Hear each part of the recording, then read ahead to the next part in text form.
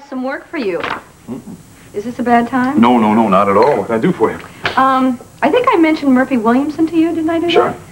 He has decided to donate that land for the Homeless Foundation. Well, congratulations. What's this? Well, I just want to make sure that there's no complications, so... I'll be happy to take a look at it. Oh, thank you very much. Sure.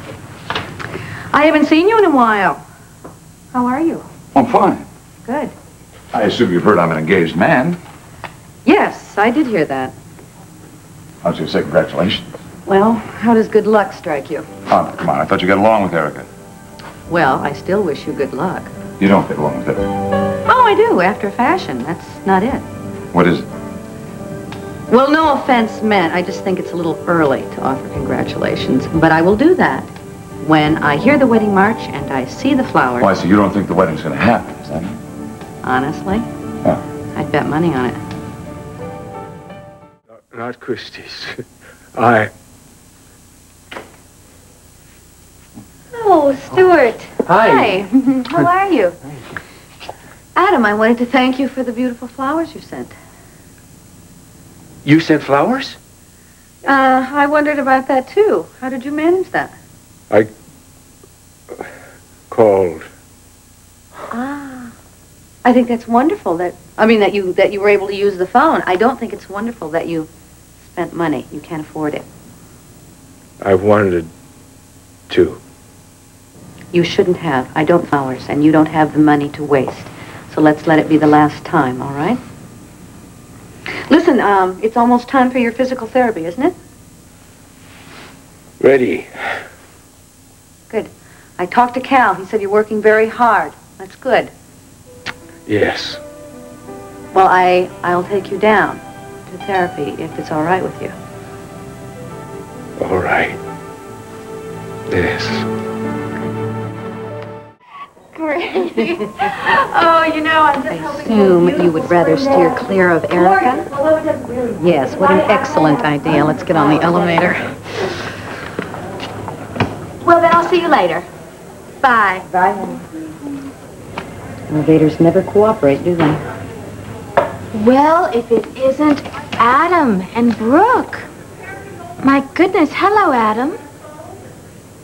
Well, I certainly hope that you're feeling better. I really do. I mean, this must be a terrible ordeal for you. Nobody deserves to have a stroke, even you. I just know you're getting the best of care here. Adam is doing very well. Oh, I can see that. Oh, yes, and with your help, I'm sure he's just going to get better and better. Well, I think it's going to be a great year. As a matter of fact, I'm certainly off to a great start. Oh? Well, I assume that you heard about my engagement to Jack. Oh, yes. Well, I hope you and Jack are very happy. Oh, that's okay, Brooke. I know it's hard to be the good sport when you're always losing the guy. Oh, please. Of course, your dates with Jack really didn't amount to much. He dumped you so fast. The truth comes very hard to you, doesn't it? Oh, Brooke, I know that you were hot for Jack. That's okay. I don't blame you. He's a terrific guy. And he has such great taste. Certainly in diamonds. I'll tell you something, Adam, I'm just amazed. You know how terrible you've always been to me? All those horrors you put me through in Canada? I really thought that I would always hate you. I did. But you know what? I don't. Not me. It's in the past. I've just put it away.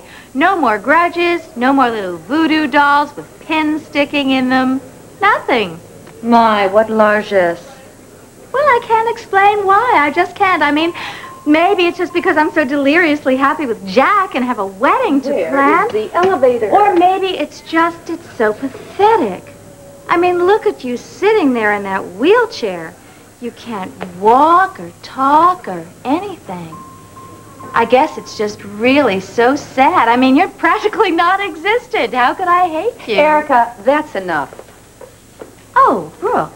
Well, now, I was just trying to explain to Adam how I don't wish him any ill. Well, you're making him ill with all this drivel. Well, now, isn't that just like you, always trying to put words in Adam's mouth? Guess now that he can't talk, you've got a full-time job, huh? Adam doesn't need or want your sympathy. Get lost. Well, I don't believe this. I try to be compassionate, and that's what I get?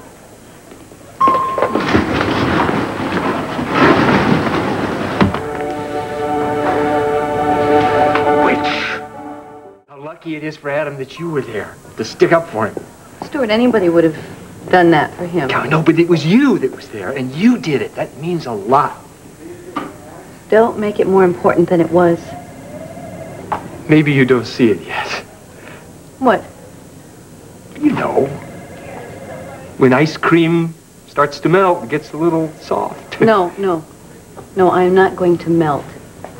I want Adam to get better, that's it. I don't want to be a part of his life again. But Adam still loves you, he really does. I mean, you can see it in the way he looks at you, and you can see it in his eyes. You're still right there, in his heart. Stuart, I don't love him. But hearts are funny things. Sometimes in one little tiny corner of the heart, there's this little piece of love still stuck right in there, and it just won't die, it won't go away. I'm not saying it's going to grow or anything. Just that, well, it's there, and it probably always will be. You have so much tenderness in you, Stuart. I wish your brother had. Oh, he did. He just isn't very good at showing it. But he's changed, Brooke. He really did. Just before the stroke, just after he lost all his money. How long do you think that change would have lasted if he hadn't had a stroke? Could be for good. I wish I could believe that. Really? What he did to you and to Dixie was terrible. But he suffered a lot of pain. He had the stroke, he lost his child, he lost you. A lot of things have hurt him. Stuart, I know that he has suffered. I know that. Don't you think that somebody's gone through all that might change a little? That going through all that might teach them something that they couldn't have learned any other way. What do you think it's taught him? That love is the only thing that's important. That's all that counts. Is that something that he says?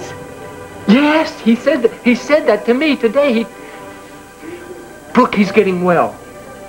Because he looks at you and he wants to get well because he loves you. Oh, Stuart. I'm sorry, but it's the truth. I'll tell you something else that's the truth. I think it would be wonderful if you two got back together again. Well, that's never going to happen. Oh, I know. But it sure would be wonderful if it did. Think how happy you might really be, how deep down in your heart happy.